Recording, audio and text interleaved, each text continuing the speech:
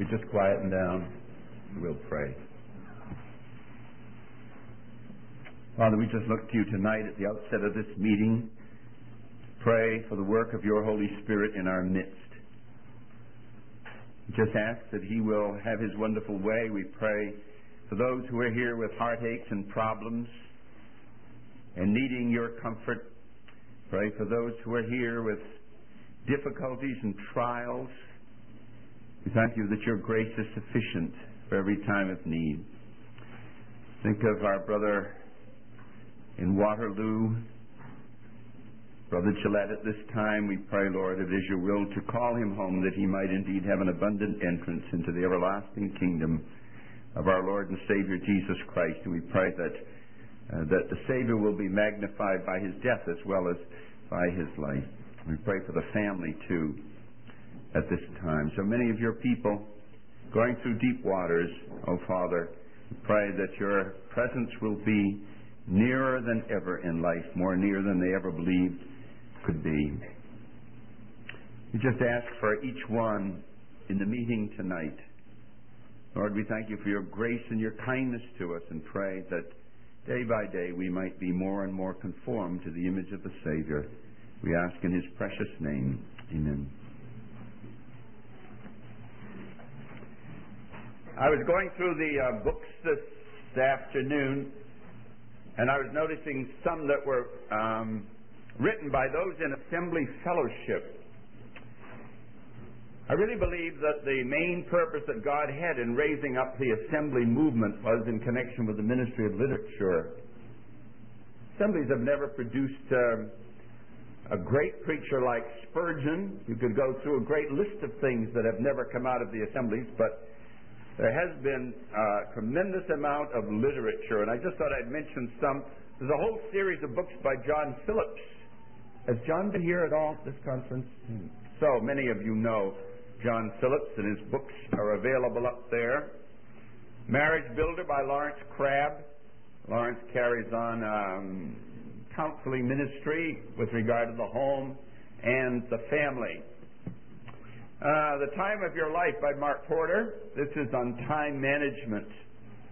Do you have a problem with procrastination? Who doesn't? Well, this tells you how to make the most out of your time. It's really good. It has some very practical hints in it. Peace, Prosperity, and the Coming Holocaust by Dave Hunt. Dave's in fellowship in the West Valley Assembly in California, also known as Canoga Park. Dave believes in this book that the New Age movement might be the religion of the Antichrist.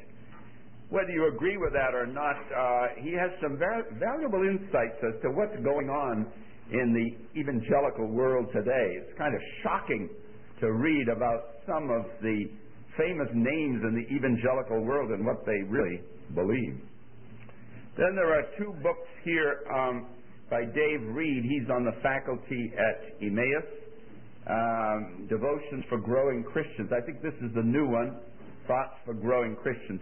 Dave writes a newsletter and sends it out to his friends and here on his mailing list, and he's really a good writer, and these are good little essays.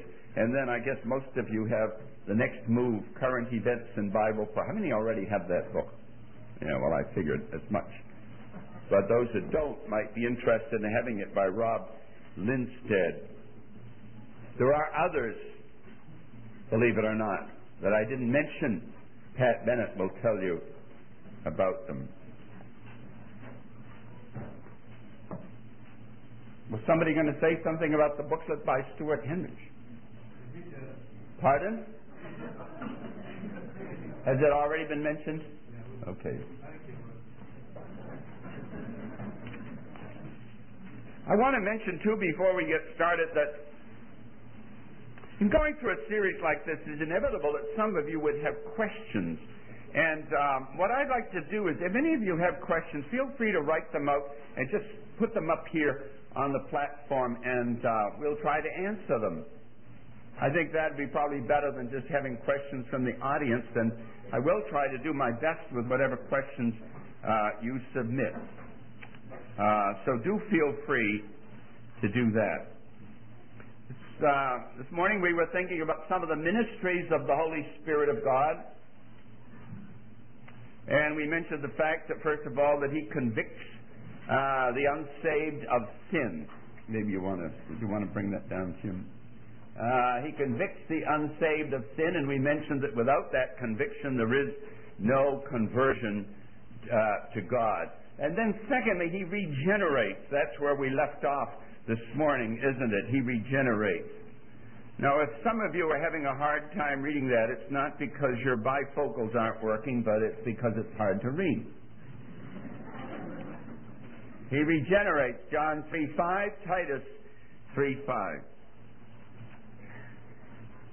Regeneration is a mysterious, supernatural work of the Spirit of God. It really is. Mysterious. It's supernatural. It can be imitated, but it can't be duplicated. One of the things we're going to be doing in heaven is listening to testimonies of what the grace of God has done in human lives. You know, if we could take the time, which we can't do at a conference like this, if we could take the time to hear of God's working in your life, it's really marvelous.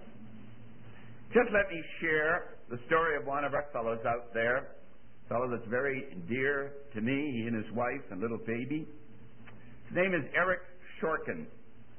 Eric was brought up in a home where his father died when he was young.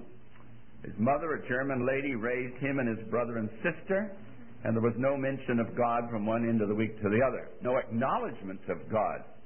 But there was a little girl in the neighborhood that Eric used to play with, and she used to tell him Bible stories. Isn't that interesting? Well, he thought it was interesting. He used to listen to the Bible stories. And they developed a respect in him for God and for the Bible. As he grew up, he got wilder and wilder. One day, he and his brother and sister were walking down a shopping mall near us. And a young lady, a girl, walked up to them and said, "Have you heard the word of the Lord?" Well, there's an approach for some of you to use. That was quite an approach, wasn't it? Have you heard the word of the Lord? Well, the brother and sister started to mock, but Eric said, "No, what is it?" And she took him aside and explained the gospel to him. Well, he didn't get saved, but it was a link in the chain of his salvation. Eric became really a wild man. He was a motorcyclist. He had a motorcycle. It was a classic. It was taken to motorcycle shows. He had a fiberglass board giving all the details about it. And he had the word hellbound painted on the side of it. The word hellbound and picture of the devil with the pitchfork and the tails and the horn and the whole bit. One day at campus, when Eric was going through Chabot Junior College, one of our interns met him, began to work with him, and had the joy of leading him to the Lord. Transformation in that fellow's life.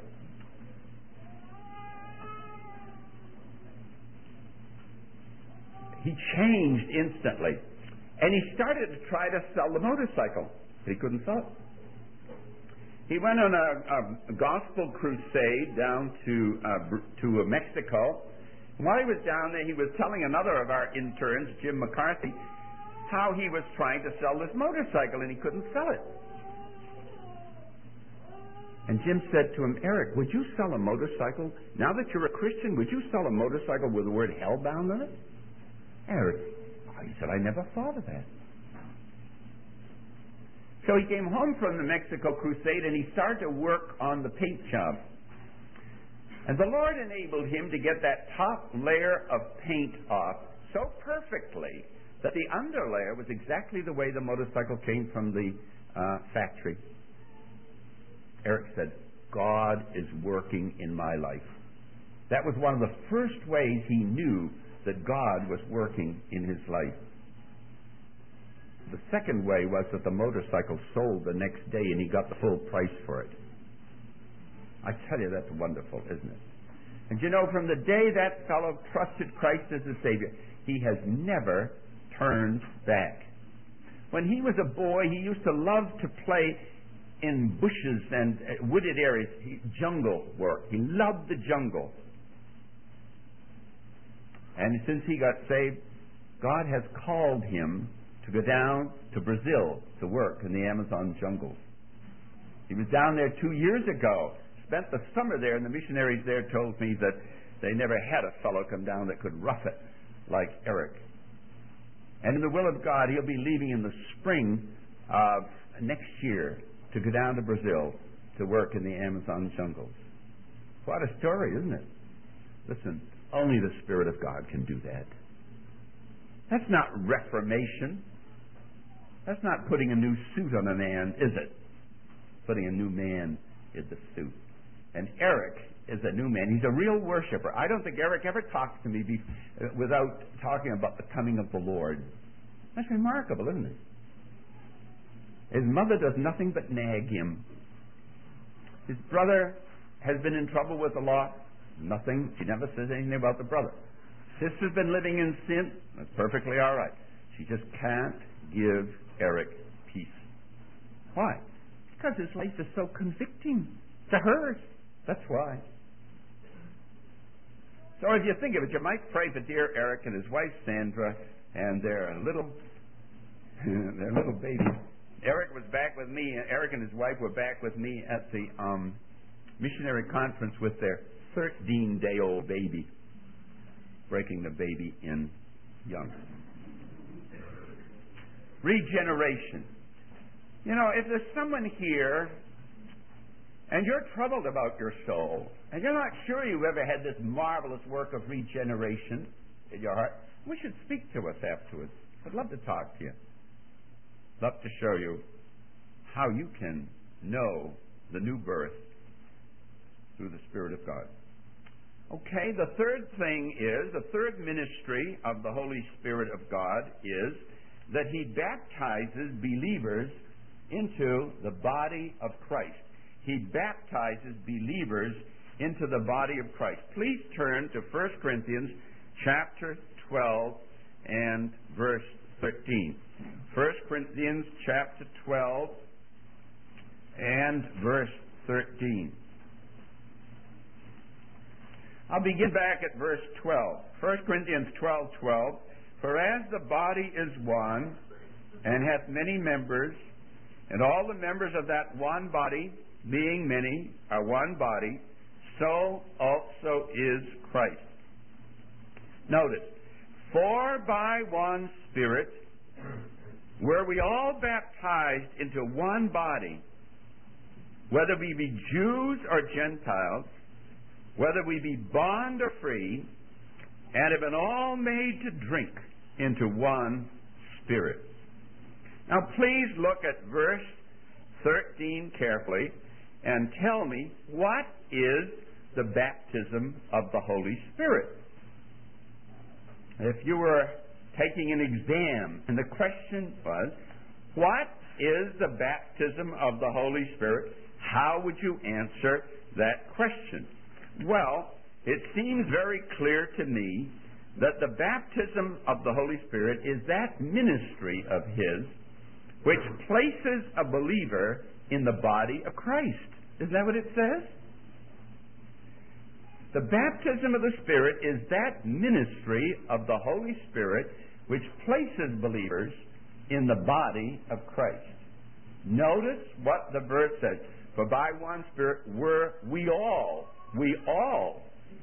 In other words, all believers in the Lord Jesus Christ are baptized by the Spirit into the body of Christ. We all. If you want to know who we all is, you turn back to 1 Corinthians chapter 1, verse 2.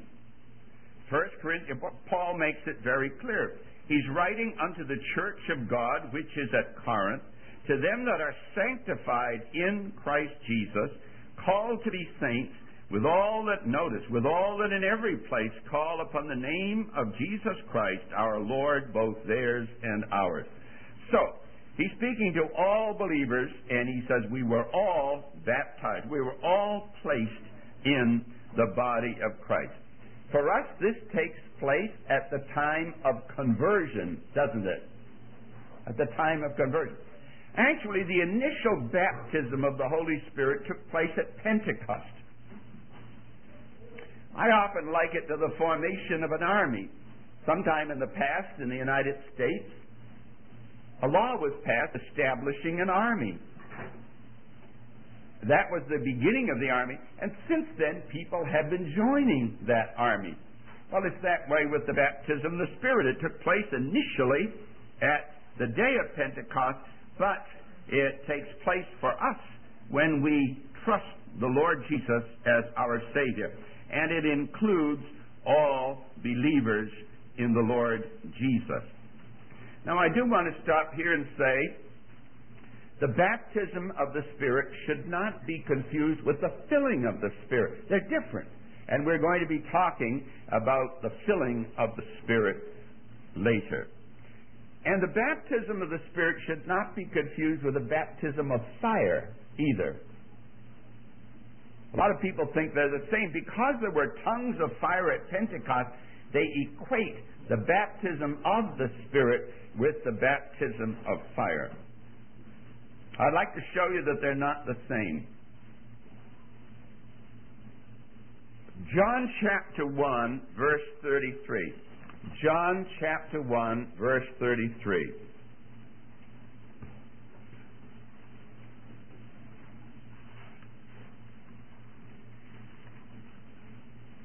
I'm going to begin back in verse 29. Says, the next day John seeth Jesus coming unto him, and saith, Behold the Lamb of God, which taketh away the sin of the world. This is he of whom I said, After me cometh a man which is preferred before me, for he was before me. And I knew him not, but that he should be made manifest to Israel. Therefore am I come baptizing with water. And John bare record, saying, I saw the Spirit descending from heaven like a dove, and it abode on him.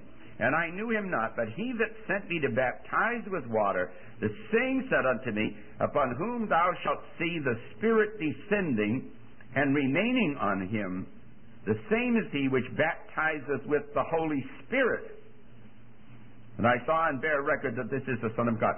Notice in this passage of Scripture, in verse 33, it mentions the baptism of the Holy Spirit, period, right? Now turn back to Matthew chapter 3. Matthew chapter 3, verses 11 and 12. But I'm going to begin again back at verse 7, and you'll see why in a minute. Verse 7, But when he saw many of the Pharisees and Sadducees come to his baptism, he saith unto them, O generation of vipers, who hath warned you to flee from the wrath to come? Bring forth therefore fruits meet for repentance. And think not to say within yourselves, We have Abraham to our father. For I say unto you that God is able of these stones to raise up children unto Abraham. And now also the axe is laid unto the root of the trees. Therefore every tree which bringeth not forth good fruit is hewn down and cast into the fire. I indeed baptize you with water unto repentance, but he that cometh after me is mightier than I, whose shoes I am not worthy to bear. He shall baptize you with the Holy Spirit and with fire. Let me finish reading. Whose fan is in his hand, and he will thoroughly purge his floor and gather his wheat into the garner, but he will burn up the chaff with unquenchable fire. Now, in the first passage I read to you in John's Gospel, he shall baptize you with the Holy Spirit. In Matthew 3, he shall baptize you with the Holy Spirit and fire. Why the difference?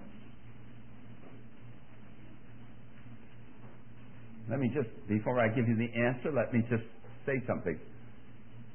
Every difference in the Gospels is significant. God gave us 4 Gospels. And you know what man does? He writes harmonies of the Gospel. And that's just what God didn't intend him to do. God never intended us to write harmonies with the gospel. Everything in the Holy Spirit seldom repeats himself. He usually has a reason for every difference. And I can't give you the reason, but I think I can in this case. If you'll notice in Matthew's gospel, it was a mixed audience. It was believers and unbelievers. How do you know? It says the Pharisees and the Sadducees came to him. He said, "O generation of vipers, who warned you to flee from the wrath to come?" Believers and unbelievers. When you come to John, there's no mention of unbelievers. No mention of unbelievers in that passage. He shall baptize you with the Holy Spirit. What is the baptism with fire? Let the Scripture explain itself. It says, verse 12 of Matthew 3, "Whose fan is in his hand, and he will thoroughly purge his floor. He will gather his wheat into the garner, and he will burn up the chaff with unquenchable fire." What is fire? It's judgment. That's what it is. It's the judgment of God. Which leads me to say, beloved Christian friends, don't pray for the baptism of fire. You don't have to pray for the baptism of the Spirit, because if you're saved, you've already received it. You're already in the body of Christ. But whatever you do, don't pray. Of course, God would know your innocence in praying for the baptism of fire, and He wouldn't give it to you if you're a believer. But I think it's important to see that type of thing. Actually, this quotation is found in all four Gospels, and wherever there's a mixed multitude, He shall baptize you with the Holy Spirit and with fire. Wherever there's believers and unbelievers. But where there's just believers, He shall baptize you with the Holy Spirit.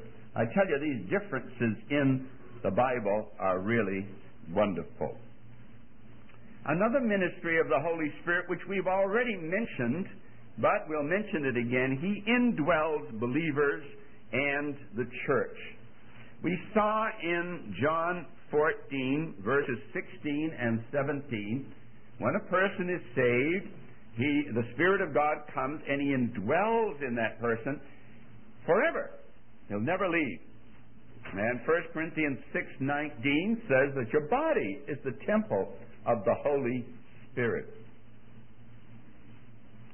That's really wonderful, isn't it, when you think of it? When you think that in these lowly bodies, these bodies of our humiliation, the Holy Spirit actually resides.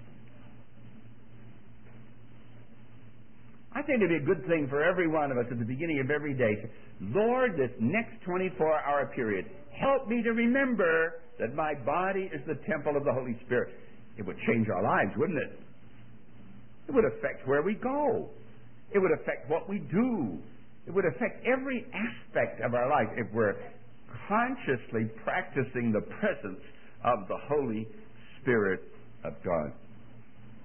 The Holy Spirit indwells all believers. It's automatic. It takes place at the time of conversion.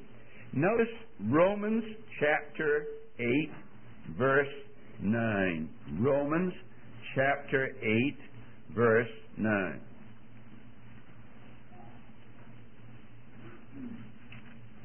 Said, "But ye are not in the flesh, but in the Spirit, if so be that the Spirit of God dwell in you. But if any man have not the Spirit of Christ, he is none of His." The distinguishing mark is the presence of the Holy Spirit of God. If a man doesn't have the Holy Spirit, doesn't belong to God. And this is good, too, because some people say, well, I just grew into Christianity. When did you become a Christian? Well, I just kind of grew into... No, you didn't. There was a moment when the Spirit of God came into your life if you're really saved. Incidentally, how do you know that? Well, you know it by the Word of God. When you got saved, did you feel the Holy Spirit coming? No, you didn't feel it, probably. But you know it because the Bible says so.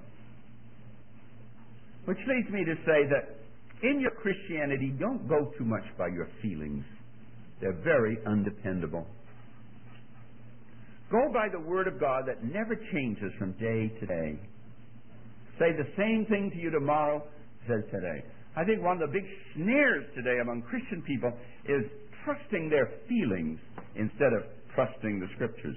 I speak from experience. I was telling somebody here that when I was saved, when I was brought up in a Christian home, and I heard all these marvelous testimonies of miraculous transformations of drunkards and thieves and adulterers and all the rest of them. They became saved, and they would get up and testify and say, therefore, if any man is in Christ, he's a new creature. Old things have passed away. Behold, all things become new. And I just figured when I got saved that that's what would happen to me, that the lights would go on, the bells would ring, and I'd get nervous shivers in my system. And when I did trust the Lord, nothing happened that I could feel. And I guessed I wasn't saved. And I went on in misery for months, looking to my feelings to tell me that I was saved, and they never did. Then I got a hold of a little booklet by George Cutting, Safety, Certainty, and Enjoyment. And he said, it's the blood that makes you safe. It's the Word that makes you sure. And then I read what Ironside said. He said, I don't know I'm saved because I feel happy, but I feel happy because I know I'm saved. See, I was putting the cart before the horse, wasn't I? Let me say that again. I don't know I'm saved because I feel happy, but I feel happy because I know I'm saved. And how do you know you're saved, Dr. Ironside? Because the Bible tells me so. And then I read what Martin Luther said.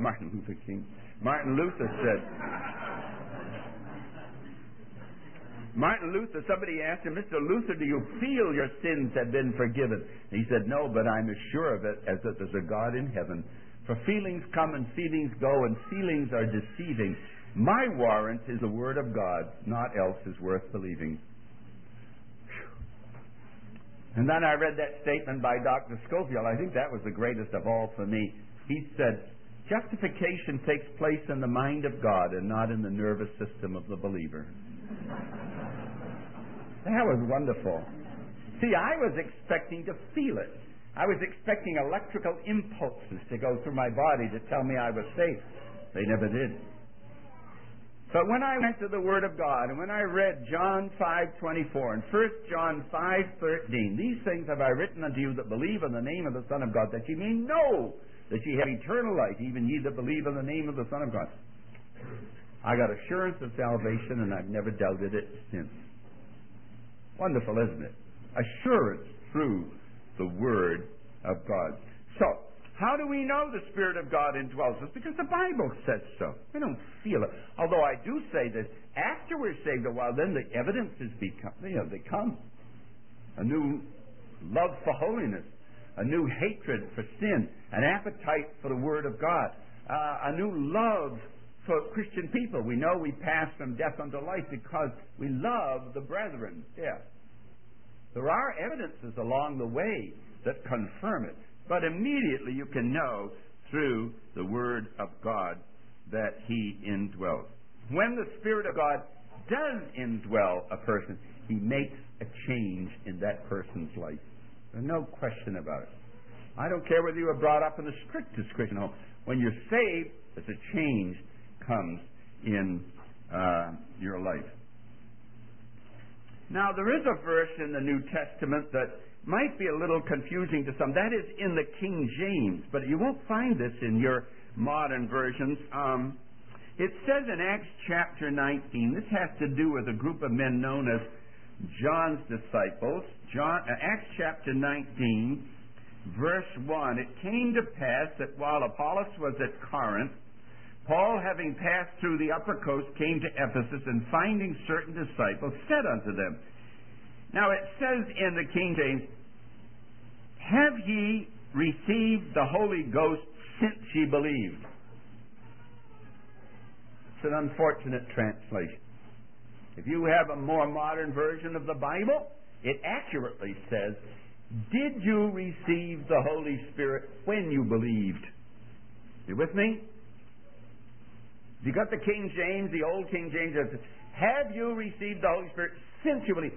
That makes it sound as if the coming of the Holy Spirit was subsequent to salvation, which the New Testament doesn't bear out at all. It really should read, did you receive the Holy Spirit when you believed? Just want to mention that in case somebody is hung up on that verse of Scripture. Okay, we go on to another ministry of the Holy Spirit, and that is that He gives the believer a consciousness of sonship.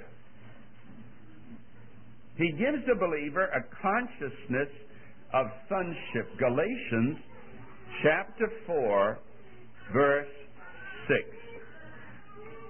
Galatians chapter 4, verse 6.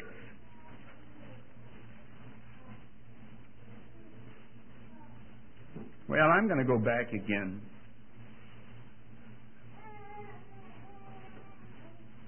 I'm going to go back to the first verse. This is very important. Now, I say that the heir, as long as he is a child, differeth nothing from a servant, that's a slave, though he be Lord of all, but is under tutors and governors until the time appointed of the fathers.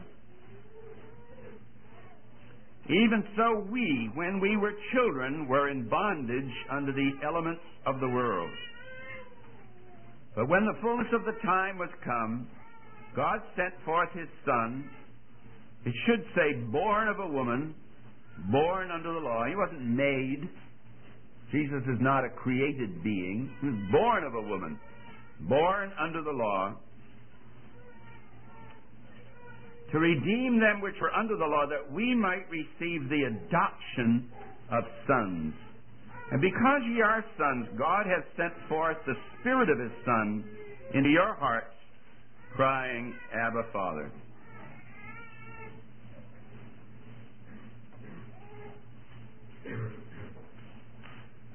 Now this is very, very interesting. What it really means is that when a person is saved, the Holy Spirit creates an instinct in that person to look up and call God Father. It's an amazing thing, isn't it? I remember during the war years in Hawaii, we had the blackout there. At night, all the windows had to be blackened out. No light must get out at all for fear of Japanese planes or subs. And I remember in a Bible class there, one night a fellow stayed behind. He wanted to be saved. And we dealt with the fellow, and then we got down on our knees. And it was the first prayer I guess he had ever prayed. You know what he said? He said, Father, I've been in a blackout up until now, but now I see the light. The first word was Father. Who taught him to say that? The Spirit of God taught him to say that. That's an amazing thing, isn't it? But that fellow, a newborn child of God, should immediately look up into the face of God and say, Father. That's what I mean when I say that the Holy Spirit gives us a consciousness of sonship. Now, what this passage that I read is doing is comparing believers in the Old Covenant and in the New Covenant.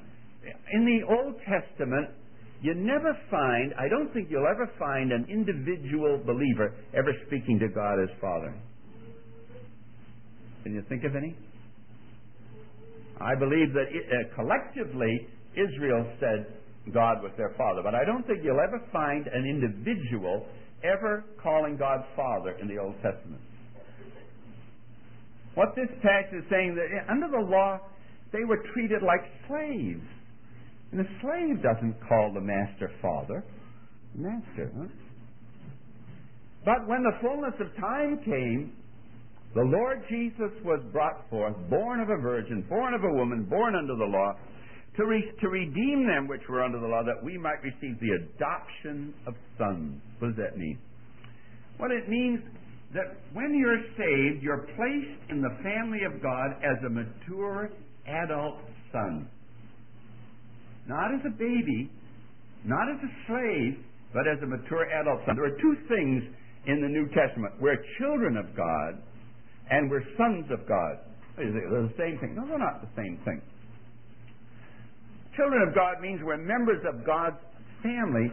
Sons of God means we're placed in the family of God as mature adult sons, and this refers to women as well as men, with all the privileges and responsibilities of sonship. We could probably compare it to what happens in a human family. Here's Junior. He's 6 years of age. Someday he's going to inherit all Dad's wealth. He's going to get it all someday. In the meantime, poor kid, he's treated like a slave. Get on your pajamas. Brush your teeth. Go to bed. His life is one series of orders after another. But then he reaches his majority in life, let's say. Let's say he's 18 now, and he comes home. What does his mother say? Put on your pajamas. Brush your teeth. Go. She doesn't say that. She treats him like an adult in the family. And that's the difference between the Old Testament and the New Testament. The way believers were treated then and the way believers are treated now. This is the adoption of sons. And with the adoption of sons comes that instinct in the life and heart of the believer to look up and call God his Father. It's really something very beautiful. And maybe we just have time to look at one more ministry of the Holy Spirit, and that is he seals the believer. The Holy Spirit himself is the seal. Let's look at some of these verses. 2 Corinthians chapter 1, verse 22. 2 Corinthians chapter 1, verse 22. Verse 21, now he which establisheth us with you in Christ and hath anointed us is God, who hath also sealed us and given the earnest of the Spirit in our hearts. Ephesians chapter 1, verses 13 and 14. The seal and the earnest are often spoken of together, although we're going to look at them separately. Ephesians 1, 13 and 14. In whom ye also trusted after that ye heard, and once again that should be, in whom ye also trusted, having heard the word of the truth of your salvation, in whom having also believed, not after ye believed, having also believed, ye were sealed with the Holy Spirit of promise, which is the earnest of our inheritance until the redemption of the purchased possession unto the praise of his glory. The seal in the Bible has three meanings to it. It means security. It means ownership. And it means destination. The Holy Spirit is the seal. When you are saved, the Lord gives you the Holy Spirit. That marks you as belonging to God. It's something like the brand mark that they used to put on cattle, or probably still do, in the United States, or the dye that they put on the wool of the sheep. It's a seal. It's a mark of ownership. That seal, that sheep belongs to a certain farmer. That steer belongs to a certain owner. Well, it isn't a brand mark in the body of the believer. It's a person indwelling the believer. That's the seal. Ownership and then security. The seal speaks of security. Those that he seals are his forever, and it speaks of destination until the redemption of the purchased possession. It takes place at conversion, as I read in the Revised Version here, and it is until the day of redemption. That's a wonderful thing, isn't it? The believer in the Lord Jesus Christ is as sure of heaven as if he were already there. That is one who's truly been born again. He's as sure of heaven as if he were already there. We sometimes think more happy, but not more secure, the souls of the blessed in heaven. And that's true. People in heaven are happier than we are, but they're not more secure than we are. Praise the Lord for that. And so this is a wonderful ministry of the Holy Spirit, the seal of the Spirit, marking us out as belonging to God, assuring us of security, and it's until the redemption of the purchased possession. And that refers to the glorified state, doesn't it? When we'll get our glorified bodies. What a wonderful thing that is. We're presently in bodies of humiliation, and aren't they, too? Bodies of our humiliation, but one day they're going to be fashioned like His glorious body. And the very fact that you have the seal of the Spirit tonight assures you of that glorified body. Shall we look to the Lord in prayer? Father, we thank you for your word. It truly is a mine of wealth to our souls, inexhaustible. To think of your great heart of love that planned all of these things for unworthy sinners. We thank you for your marvelous grace that sought us until it found us and brought us to the fold. Help us to love you more, serve you more faithfully, till we see the Savior face to face. We ask in His worthy name. Amen.